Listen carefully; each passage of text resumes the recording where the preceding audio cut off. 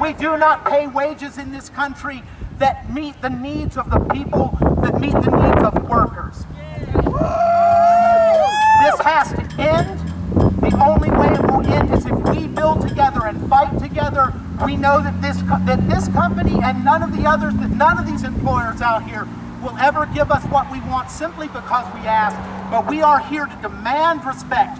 We are here to demand protection. And we are here to demand that these companies, McDonald's, you're first in line. You come out here, respect us, protect us, and pay us.